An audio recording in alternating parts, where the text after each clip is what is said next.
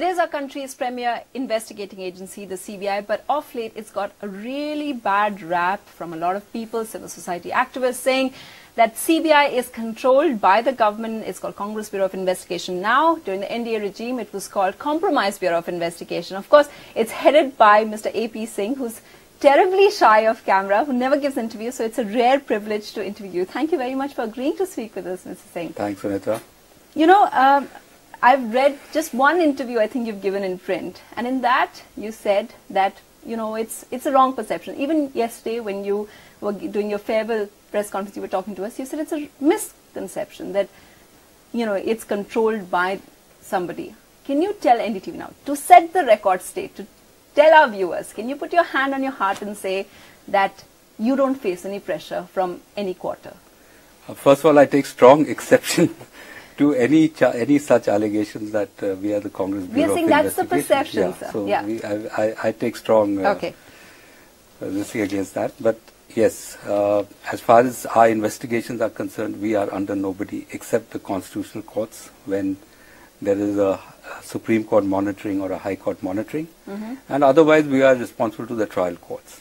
And as I have already explained, the fact that our officers are free to write whatever they like, come to any decision, it is the job of the director to protect them and to see that they are able to investigate fairly and fearlessly. I know that's in the books, but I asked you. No, I'm telling you what is fact. But do you? We have no pressure. In fact, no pressure at all. No pressure at all. Yes, we get requests. People ask us from all parties. All parties. All parties, what kind of industrialists, tell us a little bit. What kind no, of request means that, you know, that please look into this. You know, it's possible that this person may be innocent, that person may be innocent. Okay. Please look into it, examine it. And we do examine it. And everybody has been free to meet me.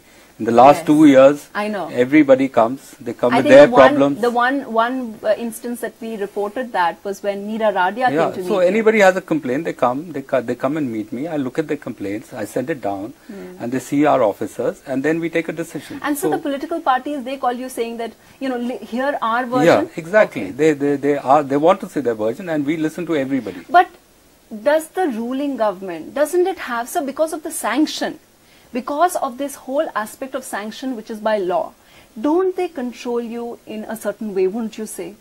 No, I don't think so, because all our important cases are basically with the courts, with the constitutional courts, where we don't require sanction. But courts comes after the charge sheet, sir. No. Till the charge sheet process. Cases which are being given to us by the Supreme Court and the High Court, they are being monitored by them at the initial level of investigations as well, where we do not need sanctions. So only in certain cases what we about do arrest? Do you need sanctions for arrest? If it is a joint secretary and above, yes. Yeah. Yes, but not if it is a High Court or a Supreme Court mandated case. Then in that case we do not need any sanctions.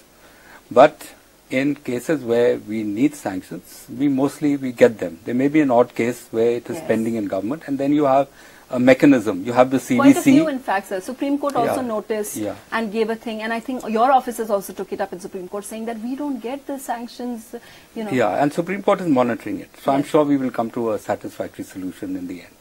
If you're saying that, okay, you get a few phone calls, but no real pressure as such, why is it that Mr. AP Singh, and you yourself campaign a lot for it, that you're so passionate about autonomy? You've spoken about it a lot.